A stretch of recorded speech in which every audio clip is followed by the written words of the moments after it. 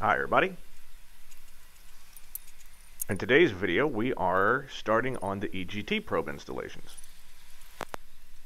which is a pretty simple process. There's just, there's a little bit of math involved. So first of all, spruce was out. Supply chain is starting to really whip some people's butt around here. Thankfully not mine. I'm resourceful. I got these from somewhere else. These are the G3X Touch EGT probes. These are meant for the system. And they're really great. And step number one is you want to determine how far down into the exhaust you want to put them.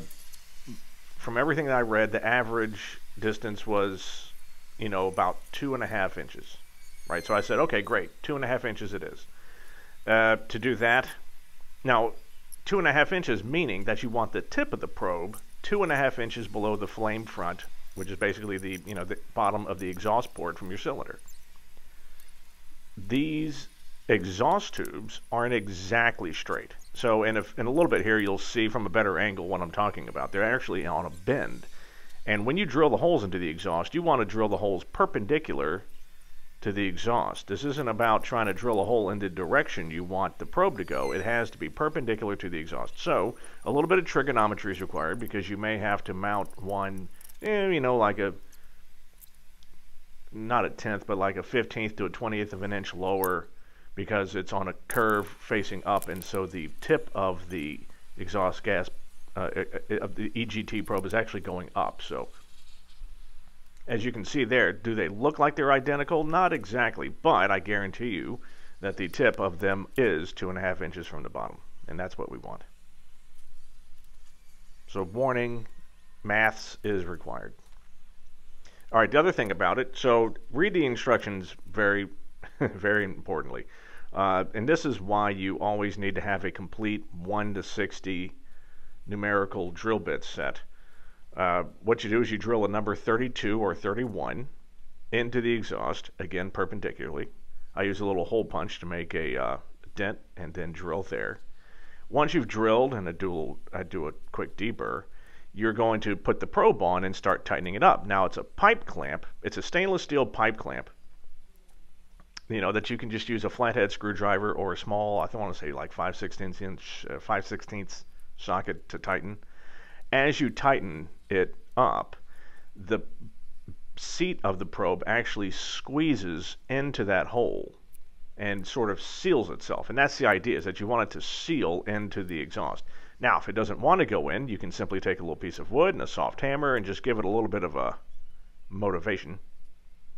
And that usually pops it in place. Then it's just a simple matter of wiring it up just like we did for the CHT probes.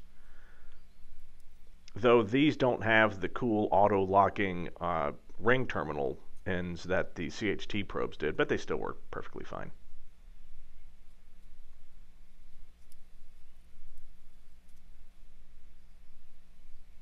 It's definitely going to be interesting. So this is the first half, right? The second half is going to be much more interesting on the left side because we have an O2 sensor, which we'll get into that bit later. Oh, right there you can see me trying to put a clamp on the rudder, which I can also explain. Well, hell, I'll just explain it now. I got time. So in order to secure the rudder trim or the yaw dampener cables to the rudder cables, you need to have the rudder perfectly square. You can't really trust that as you're laying in the back of the tail cone trying to attach the two. So I'm using two old sanding pads and a DeWalt clamp, as you can see. That way it's a hard clamp. Works pretty well. All right, now that apparently we're done with half the side. Oh, that's right. I can't do the other side until I get the other back. I can't do the other EGT probes until my buddy Larry gets the left side back to me. We are wiring up the tail light. I don't know if it's going to shine here, but it's going to shine. That thing is bright as the sun. All right, that does it for us. Hope you're having a great weekend. In the next video, there's going to be more things. Let's see, what is it going to be? Snorkel prop bolts. All right. Thank you for joining me, everyone. See you soon.